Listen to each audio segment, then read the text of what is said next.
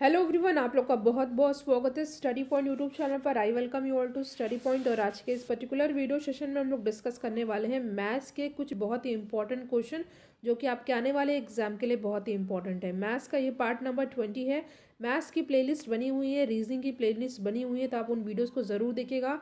और मैथ्स और रीजनिंग के लिए एक स्पेशल चैनल भी क्रिएट किया गया जिसका लिंक डिस्क्रिप्शन बॉक्स में मैंने पिन किया हुआ है, तो आप उस चैनल को सब्सक्राइब ज़रूर कीजिएगा। उसमें मैथ्स के इंपॉर्टेंट क्वेश्चन को डिस्कस किया जाता है।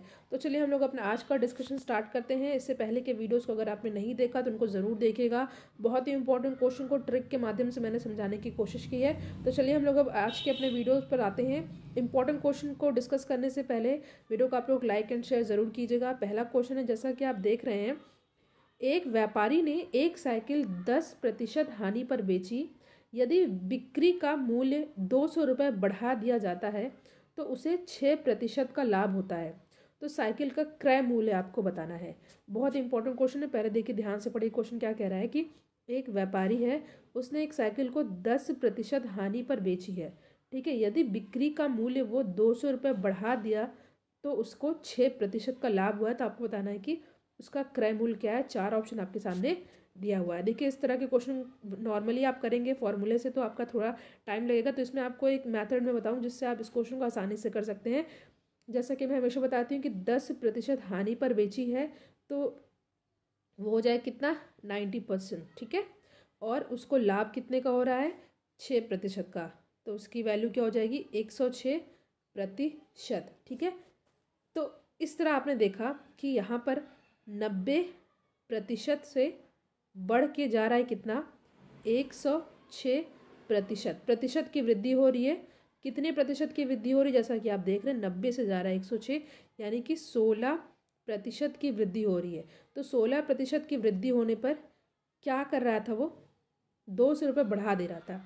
ठीक है, तो 200 रुपये बढ़ा दे रहा है जब 16% की वृद्धि हो रही है। ध्यान से सुनेगा आप लोग। ठीक है, 16% पर 200 की वृद्धि। ठीक है, तो 1% पर कितनी होगी, तो 1% निकालने के लिए क्या किया जाता है, मैंने हमेशा से बताया है, इसको भाग कर दिया जाता है। ठीक है, तो 100 के लिए क्या हो जाएगा, इसको हम लोग काटा पीटी करेंगे। 1% के लिए इतना है तो 100 के लिए क्या हो जाएगा, 200/16 × 100। ठीक है, तो इसको जब हम लोग सॉल्व करेंगे तो हमारा आ जाएगा आंसर 1250। ठीक है, फिर से मैं बता रही हूँ, देखिए, क्योंकि ये 10% की हानि थी तो ओवरऑल उसकी वैल्यू हो जाएगी 90%। और यहाँ पे लाभ था तो ये हो जाएगा 106 का था। तो नॉर्मली 100 रुपये की कोई चीज़ होती है ना, अगर हम लोग मानते हैं तो हानि पे 10 हटा दीजिए क्योंकि यहाँ पे हानि हो रही है, लाभ पर 6 बढ़ा दीजिए क्योंकि यहाँ पे लाभ हो रहा है। तो 90 से जा रहा है, एक सेकंड, यहाँ पे देखिए 90 से वो बढ़ रहा है 106, यानी कि 16% की वृद्धि होने पर वो बढ़ा दे रहा है 200। ठीक है, ठीक है, तो एक पर क्या होगा, 200/16, तो 100 पे क्या होगा, ×100। काटा पेटी करेंगे तो आपका आंसर आ जाएगा 1250, जो कि ऑप्शन सी में हमें साफ साफ दिख रहा है। ठीक है, इस तरह के क्वेश्चन को मैंने कई बार आपको बताया है। आई होप ये क्वेश्चन आपको समझ में आ गया होगा। अब हम लोग अपने नेक्स्ट क्वेश्चन पर आते हैं। ठीक है, इस क्वेश्चन को मैंने अभी हाल ही के वीडियो में बताया था आपको। इसके लिए बस एक फॉर्मूला होता है। क्वेश्चन क्या करें, 7 दलों के एक समूह में प्रत्येक दल एक दूसरे से 2 बार खेलते हैं, समूह में कितने मैच खेले जाएंगे। देखिए, इस क्वेश्चन को मैंने बस ओरली बता दूं क्योंकि इसको मैंने पिछले वीडियो में बहुत अच्छे से सॉल्व करके आपको समझाया था। इसके लिए बस एक आपको फॉर्मूला याद होना चाहिए, वो होता है n-1/2, जहाँ पे n क्या है, n है दलों की संख्या, नहीं ग्रुप। ठीक है, n क्या है आपका, 7 है। लास्ट में एक चीज़ करना होता है क्या, क्योंकि देखिए 7 दलों के एक समूह में प्रत्येक दल एक दूसरे से 2 बार हाथ मिलाते हैं, सॉरी 2 बार खेलते हैं, खेलने वाला है, तो समूह में कितने मैच खेले जाएंगे। ठीक है, ऐसे हाथ मिलाने वाला भी कर सकते हैं क्वेश्चन हम लोग। तो मैंने आपको बताया फॉर्मूला n-1/2, जहाँ पे n मैंने क्या बताया, यहाँ पे 7 है क्योंकि क्वेश्चन 7 दलों का है, तो 7/2। ठीक है, तो क्या आ जाएगा यहाँ पे, 7 × 6/2, तो 7×6 42, 42/2, काटा पीटी करेंगे तो 21 आया यहाँ पे। पर यहाँ पे आपका आंसर 21 नहीं होगा, क्यों, क्योंकि यहाँ 2 बार खेल रहे हैं ना, तो आप यहाँ पे 2 से मल्टीप्लाई कर देंगे तो ये हो जाएगा 42। अगर यहाँ 3 होता तो आप 3 से मल्टीप्लाई कर देते, 4 होता तो 4 से मल्टीप्लाई कर देते। तो ये बस मैंने रिवीजन के लिए इस क्वेश्चन को रखा था। हम लोग नेक्स्ट क्वेश्चन बनाते हैं अपने। ध्यान दीजिएगा, क्वेश्चन है ये, यदि किसी त्रिभुज के कोण 2:3:4 के अनुपात में हो तो सबसे बड़े कोण और न्यूनतम कोण के माप का अंतर क्या होगा।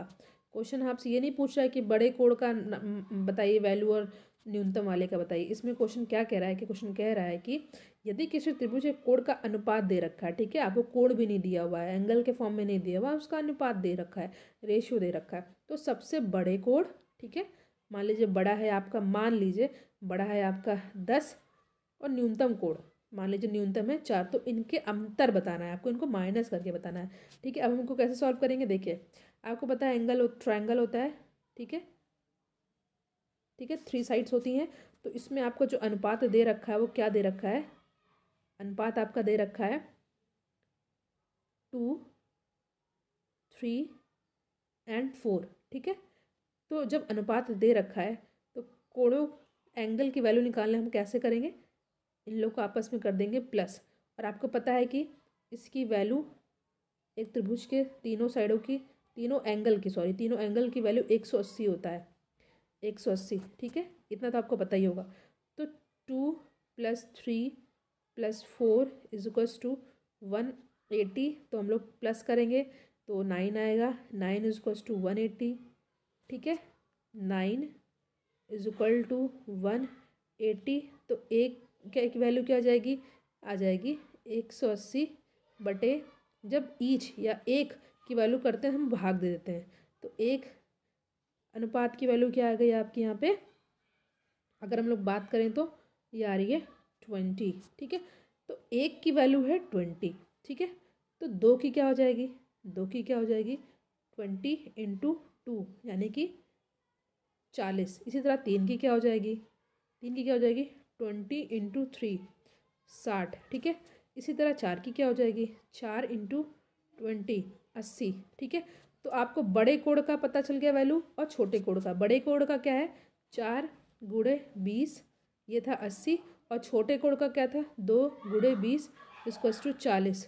तो 80 - 40, क्यों माइनस, क्योंकि कहा है कि बड़े कोण और न्यूनतम कोण के अंतर बताना। तो 80 - 40 हम लोग करेंगे तो हमारा क्या आ जाएगा, ये आ जाएगा 40, ठीक है, क्योंकि माइनस करना है, और जो कि हमारा ऑप्शन सी में साफ साफ दिख रहा है। ठीक है, आई होप ये क्वेश्चन आपको बहुत अच्छे से समझ में आ गया होगा।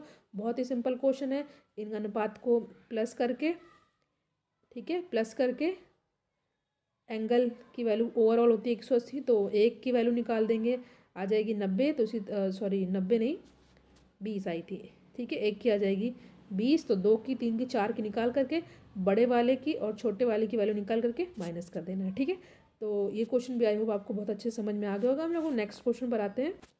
नेक्स्ट क्वेश्चन बहुत इंटरेस्टिंग क्वेश्चन है। देखिए क्वेश्चन क्या कह रहा है, एक विद्यार्थी ने जितने सवाल सही हल किए हैं उसके दुगने गलत हल किए हैं। यदि उसने 54 सवालों को हल किया है तो सही हल किए गए सवालों की संख्या कितनी है। ठीक है, नंबर ऑफ सवाल कितने, नंबर ऑफ क्वेश्चन कितने हैं 54, ठीक है, उसने 54 क्वेश्चन को अटेम्प्ट किया है। और क्वेश्चन क्या कह रहा है कि एक विद्यार्थी है, उसने जितने सवाल सही किए हैं उसके दुगने को उसने गलत किया है, और 54 है सवालों की संख्या। तो सही कितने किए हैं आपको ये बताना है। यहाँ पे आपको सही क्वेश्चन और गलत क्वेश्चन का नंबर्स नहीं दिया है कि कितने सही किए हैं कितने गलत किए हैं, उसने टोटल आपको बता रखा है, और आपको रेशियो दे रखा है कि एक सही किया तो 2 उसने गलत किया। ठीक है, यानी कि रेशियो क्या क्या, जित मान लीजिए उसने एक क्वेश्चन सही कर रहा है तो वो 2 गलत कर रहा है। क्यों, क्योंकि कह रखा है ना कि एक विद्यार्थी जितने सवाल सही कर रहा है उसका दुगना। ठीक है, तो रेशियो क्या दे रखा है, रेशियो दे रखा है 1:2 का। एक सही कर रहा है 2 गलत कर रहा है, और टोटल सवाल कितने हैं 54। ठीक है, तो अभी मैंने पिछले क्वेश्चन बताया कि अगर रेशियो दे रखा हो तो नंबर कैसे निकालते हैं, ऐड करके। ठीक है, 1 और 2 को ऐड किया हमने, 3 आ गया, 3 है 54 के बराबर। ठीक है, 3 है 54 के बराबर। 3 क्यों, क्योंकि 1:2 रेशियो दे रखा है, एक सही 2 गलत, तो 1 और 2 को प्लस करेंगे तो 3 आएगा, 3 पे आ रहा है 54, तो 1 का क्या आ जाएगा वैल्यू, यहाँ पे आ जाएगा 18। ठीक है, मतलब कि 1 की वैल्यू है 18, तो 2 की वैल्यू क्या आएगी 18 × 2 मतलब 36, यानी कि 1 क्या है सही की संख्या, यानी कि क्वेश्चन कितने उसने सही किए 18 सही किए हैं। कितने सही किए हैं 18 सही किए हैं। 2 क्या है गलत की संख्या है, 2 की वैल्यू क्या है 36, यानी कि 36 उसने गलत किए हैं। क्या इसको हम लोग आप चेक भी कर सकते हैं। क्यों कैसे देखिए 36 गलत किए हैं 18 सही किए हैं, तो इनका जो है जोड़ जो है 54 आना चाहिए, क्योंकि टोटल उसने 54 किया जो कि क्वेश्चन में दे रखा है। आई होप ये क्वेश्चन आपको बहुत अच्छे समझ में आ गया होगा। 1:2 का रेशियो दे रखा है, 1 सही है 2 गलत है, तो इनको हम लोग ऐड करेंगे तो 3 आएगा। टोटल नंबर ऑफ क्वेश्चन कितने 54 उसने अटेम्प्ट किए हैं, तो 1 का क्या आ जाएगा यहाँ पे 54 को 3 से भाग दे देंगे तो 18 आ जाएगा। तो सही की संख्या 18 है और दुगुना उसका गलत कर रहा है, तो 18 गुणे 2 36 जो कि उसने गलत किया है। अगर आप चाहें तो आप इसको चेक भी कर सकते हैं, 18 और 36 को प्लस करके 54 आना चाहिए। ठीक है, आई होप ये क्वेश्चन आपको बहुत ही अच्छे से समझ में आ गया होगा। अब हम लोग अपने नेक्स्ट क्वेश्चन पर आते हैं। क्वेश्चन क्या कह रहा है, ध्यान से देखिएगा। क्वेश्चन कह रहा है कि यदि किसी वस्तु को 425 में बेचने से उतना ही लाभ होता है जितना उसे 355 में बेचने से हानि होती है, तो उस वस्तु का क्रय मूल्य क्या है। देखिए क्या कह रहा है क्वेश्चन कह रहा है कि यदि किसी वस्तु को 425 में बेचने से उतना ही प्रॉफिट हो रहा है, लाभ हो रहा है, जितना उसे 355 में अगर बेच दिया जाए तो हानि हो रही है, तो उस वस्तु का क्रय मूल्य आपको बताना है। ठीक है, क्रय मूल्य आपको बताना। देखिए इस तरह के क्वेश्चन को सॉल्व करने के लिए आपको बस एक सिंपल सा फॉर्मूला याद कर लेना है, x + y/2। ठीक है, क्या है x + y/2। ठीक है, तो यहाँ पे 425 355 प्लस करके 2 से भाग दे देंगे। ठीक है, 425 355/2, तो यहाँ पे क्या हो जाएगा 780/2, तो उसको काटा पीटी करेंगे, आएगा हमारा 390। ठीक है, जो कि हमारा ऑप्शन सी में साफ साफ दिख रहा है। ठीक है, अब एक क्रॉस चेक करते हैं इसको हम। ठीक है, 390 आया था, क्रॉस चेक करेंगे क्या उतने का लाभ उतने की हानि हो रही कि नहीं। देखिए लाभ निकालने का फॉर्मूला आपको पता है क्या होता है। ठीक है, तो अगर हम लोग 425 में 390, ठीक है 425 में बेच रहा था, खरीदा कितना था, मैंने भी क्वेश्चन आपको निकाला था 390। ठीक है, इसको माइनस किया तो हमारा आया 35। अब इसी तरह लाभ आपका कितना है 35, क्रॉस चेक करने के लिए हमारा हानि भी 35 ही आना चाहिए। ठीक है, तो क्रॉस चेक करते हैं, हानि के लिए 35 आना चाहिए। ठीक है, तो हानि के लिए 390 में से आप लोग माइनस कर देंगे 355। ठीक है, क्योंकि वो 355 में बेच रहा है मगर ख़रीदा कितने में था, क्रय मूल्य कितना निकल के आया था 390, जो कि मैंने अभी x + y/2 से आपको निकाल के दिखाया था, तो ये भी आया 35। तो 35 लाभ हो रहा है, 35 हानि हो रही है, तो कैसे निकालना है x + y/2, 390 आया था, x ये y ये, ठीक है करके प्लस कर देना है 2 से भाग, 390 आया। लाभ और हानि का मैंने प्रतिशत आपको प्रतिशत कह रही हूँ, प्रतिशत क्या पूछा ही नहीं है। लाभ और हानि की जब क्रय मूल्य आ गया तो आप लाभ भी निकाल सकते हैं और हानि भी निकाल सकते हैं। ठीक है, ये क्वेश्चन बहुत ही इंपॉर्टेंट है, थोड़ा ट्रिकी था बट बहुत ईजी है। बस you have to learn the formula x + y/2। I hope ये क्वेश्चन आपको बहुत अच्छे समझ में आ गया होगा। वीडियो को लाइक शेयर ज़रूर कीजिएगा, कोई डाउट हो तो कमेंट सेक्शन में ज़रूर पूछिएगा, और जो चैनल का लिंक दिया उसको आप सब्सक्राइब ज़रूर करिएगा। Thank you so much for watching, thank you.